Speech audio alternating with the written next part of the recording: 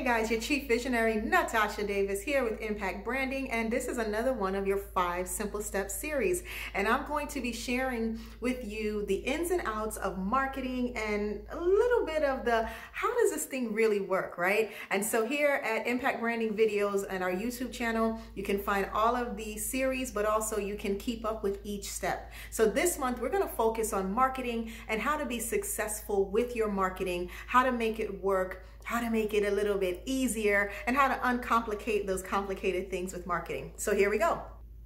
So when we talk about the 5 simple steps of how to make your marketing successful, we need to talk about, well, what is marketing, and how do we make it easy and smooth? How do we use the RACE method? What is it? When do we use marketing? When do we use advertising? What's the difference between market research and marketing research, and all that good stuff? So I'm going to break that down for you here. So we're going to focus on step 1 today. So step 1, marketing is the most critical part of having a successful business. And if you're running a business and you're not applying a clean and clear marketing strategy, then you're going to experience a lot of inconsistency, a lot of uncertainty with your business, with your practices, with your income, and it's going to be very challenging. So I'm going to talk to you about some acronyms that I've come up with, and this is how I help individuals figure out how to do what and when to do where and all that good stuff.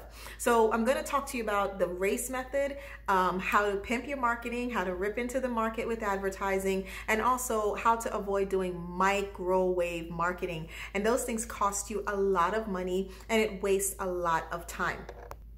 So one of the most important things you must know about branding and marketing and so forth is branding comes first, then marketing, then advertising. Okay, don't do it backwards. It will cost you a lot of money and waste a lot of time.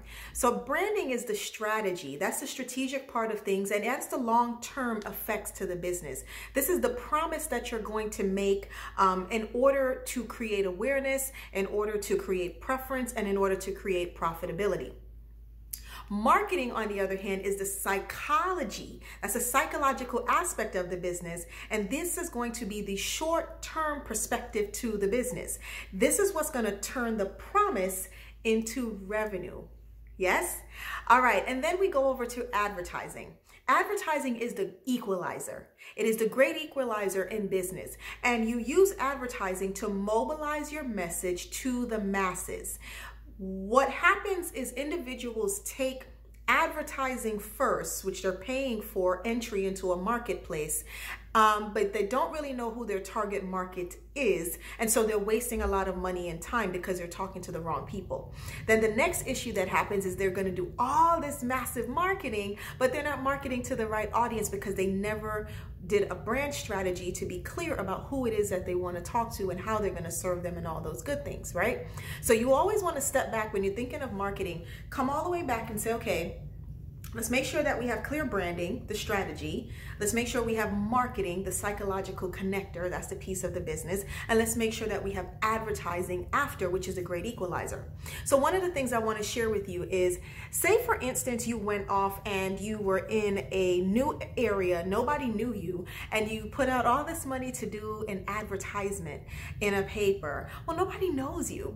And so you're spending all this money trying to enter a market. You need to spend time building a relationship with that market first. You need to build a list and make sure your list is conducive to the clients that you want to work with.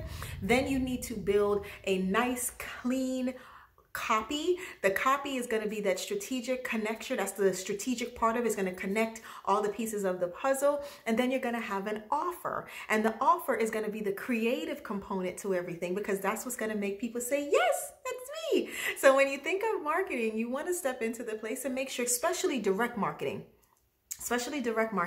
you want to make sure that you have the list, the offer, and the copy. These are 3 important components.